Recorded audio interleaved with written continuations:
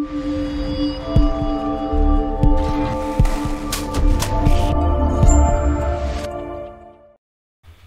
everybody, and welcome back to UE5 BP Guru.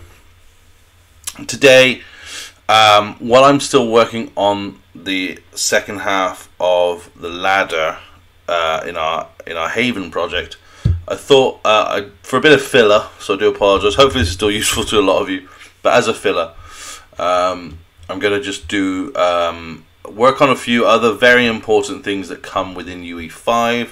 And cover a few other things for a different project. Because I feel like because I'm keeping it to space and there's not really a whole lot of environmental things at the moment to show you off, I thought I'd do something a little bit more environmental. So to begin with, all I've done is I've created a levels folder and I've created a persistent level. It's just a blank level that I've called persistent level. It will retain some importance shortly. And to begin with, all I'm doing is I'm going to get out of the window, I hope, or it might be the tools. I think I actually have to select mode. Let's go landscape. There we go. Select the mode as landscape. That's something totally different from UE5. I didn't realize. So we've got this big, lovely terrain. Now I'm probably there. You go. It's a little bit culling there. Sure. Sure. Oh my god, what is this right now? I've just said import all. Jesus. Oh my days, what's happening? It's because I'm trying to download stuff. Okay. So we've got this lovely terrain. Now you need to kind of decide first off if it's big enough. I think for me that's probably going to work. I never really click fill world because I just think that's too much and it can cause some issues unless you're using world partition, but I'm not a big fan of world partition. Personally, I think it's still not quite where it needs to be. I will cover it in a tutorial, but for now I'm not a big fan. I do prefer world composition. Now I've just realised I'm actually making a bit of a rookie mistake right now, and the reason for that is I don't actually need this landscape currently. I need to actually enable world composition. Now I might ask you a question up here, just say yes, it's fine, and we need to then just drag in a few things. Now the persistent level will work on everything you want consistently loaded at all times. So things like a directional light would be something you would always want, and a skylight probably is something you'd always want. You also probably want a, if I search for it under all, I want a sky. I'm just going to use the one that comes with Unreal. Sky sphere. Now it might take a while for the shaders to compile, so just leave that compiling. Excuse me. And you probably want something like atmosphere. Sky atmosphere. There we go. So we'll leave that to compile for now, and we'll work on those things once they have finished compiling. It shouldn't take too long. So now you've got a few things that you want to remain in your persistent world. You now want to create a few more levels. Now, oh god, I do that every tutorial.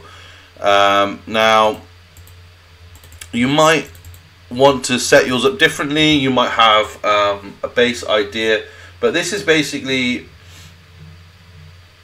perfect for anything that is used in sort of MMO style games or very large levels. Okay. Now, I set mine up like a bit of a grid. So I'm just going to call it level 1 or underscore 1, might work better. But this is kind of a bit like setting up a map. Now I'm not actually going to do anything else for a second. I'm just going to do the 1. And the reason for that is that I want to copy and paste, because I want them all to be the same size. I want them to be all. I want them all to use the same materials and things like that. So let's open up level 1, save everything as is. Once this is finished loading, it should open up to another blank screen. Okay, so now we've got level 1. All we need to do now is go back into landscape, and I'm just going to set this up as is. I'm not going to change anything to it. I think it's fine the way it is. Now, before I go any further, I am using some paid for content. This is called Brushify. It is, for me personally, I think it is a brilliant and worthwhile tool for anyone to use if you're looking for realism in your game, and you're looking for convenience. You can't go wrong with a Brushify pack. They do all sorts of different ones. If you're looking for an Arctic world, a forest, greenery, country roads, they do all sorts of stuff, but they are worth it. They're not exactly the cheapest, but they are very much worth it, definitely. But I've had these for a while now, and they're always my go-to. As soon as I'm picking out a material, they are my go-to for sure. So now go to landscape, and just drag one of those. I'm going to use the MI landscape. I think that's the right thing to do, but we'll see. It might bug out a little bit here, but just give it a second, and eventually you should be able to drag that bad boy in there. Set that. You can now close your content drawer.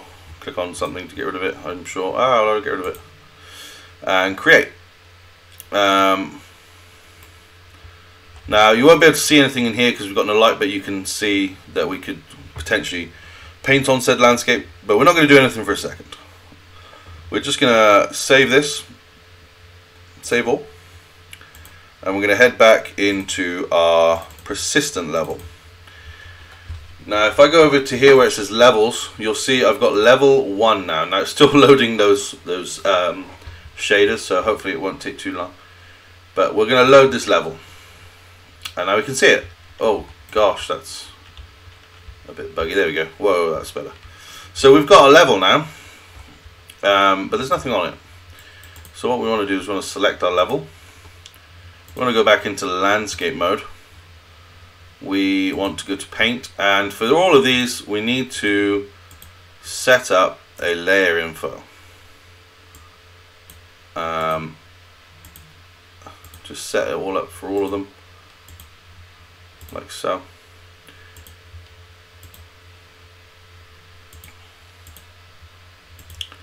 You're going to have to go down and do each one of them, give them a good old layer info. I did cover a tutorial about sounds, foot sounds. This is where it would become really helpful to have something like that. Okay, so now depending on which one I paint, it should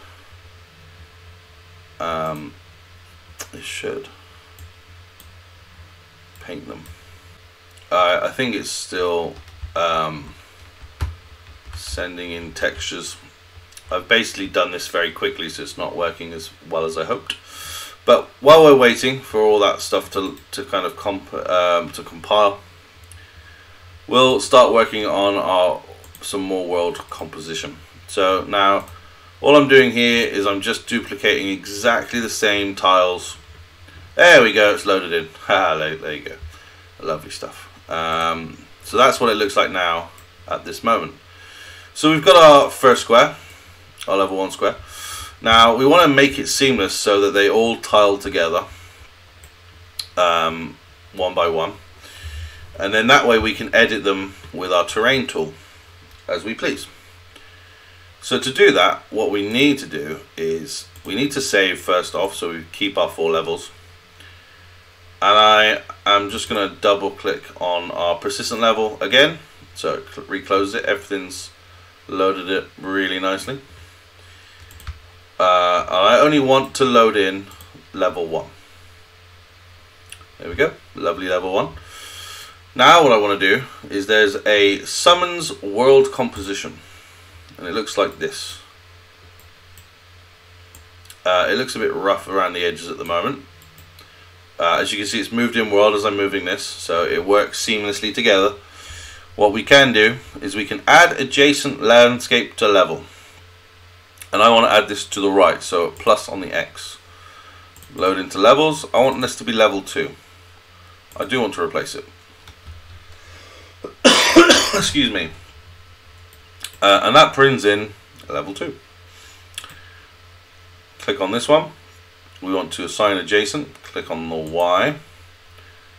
Well, I want that to be level 3. And if I keep doing this, it will all slot in like a puzzle piece. It's so simple.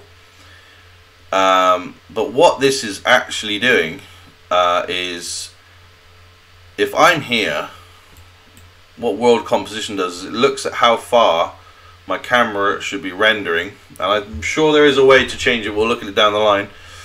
But if I then put a square in here, if it doesn't hit my camera render, it doesn't load this in.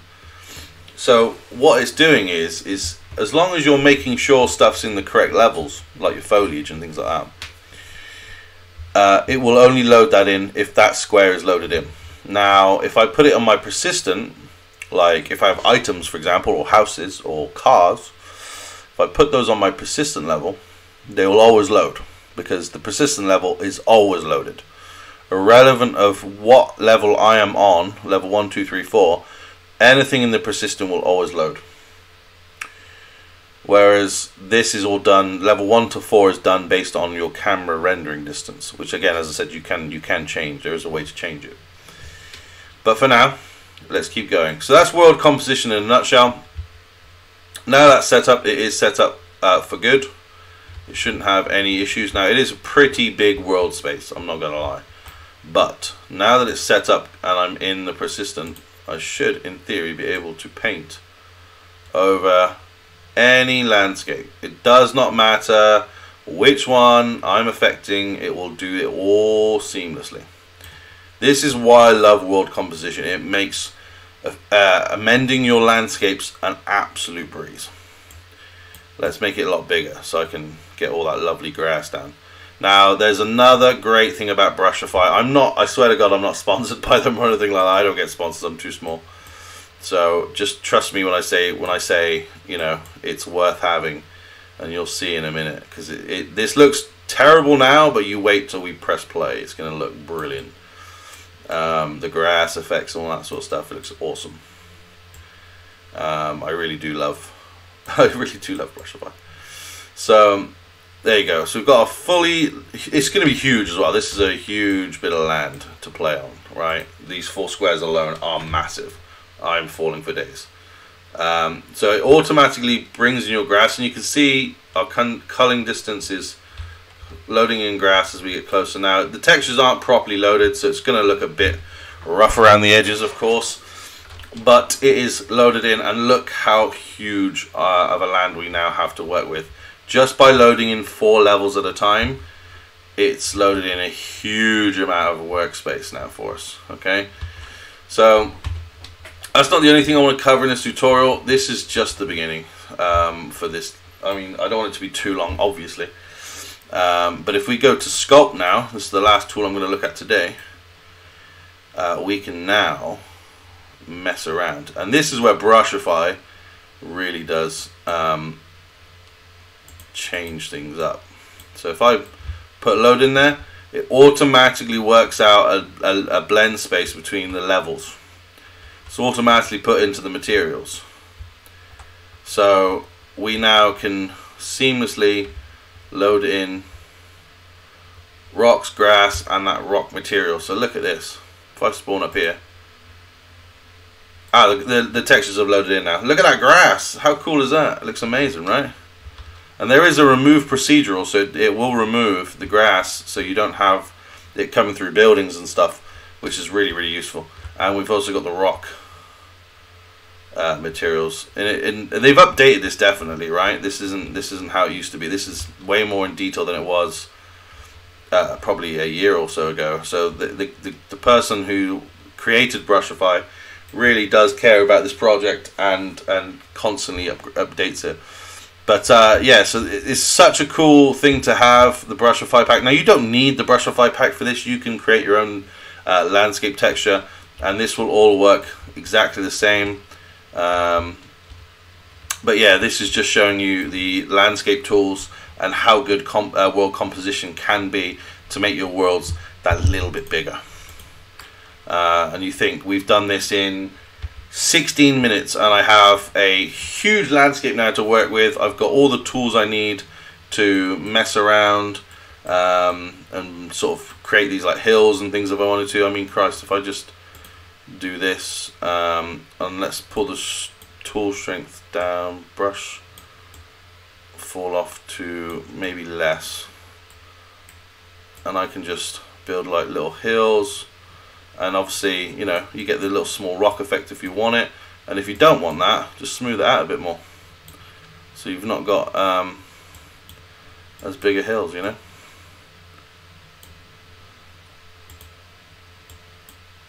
There you go. I've got, and you can just easily just build these cool sort of little areas up, and you can even add weather erosion to it if you wanted to, make them a little bit more jagged if you want. Like, look how much rougher that looks now just by adding a bit of erosion. You can add some noise if you want to, and that just pushes down and up on the landscape. And that's taking me, you know, like, it's not perfect. If I spent, you know, this is taking a minute on this, right? If I spent an hour on this, you can imagine the difference this would make in an hour. So it's a great tool to have, and the world composition, I think, is, personally, as I said, I think it's so much better than world partition, personally. I mean, I haven't played around with world partition enough, but for the sake of 20 minutes, you can create a huge scene for your player to run around in.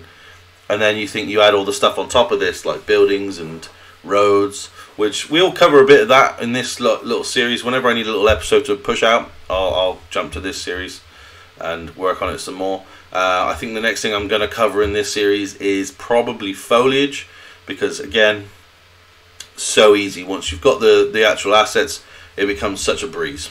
So we'll cover that in the next episode of this series, but thank you so much, guys, for watching. Don't forget to leave a like, comment, subscribe, and I'll see you in the next episode. Take care. Bye.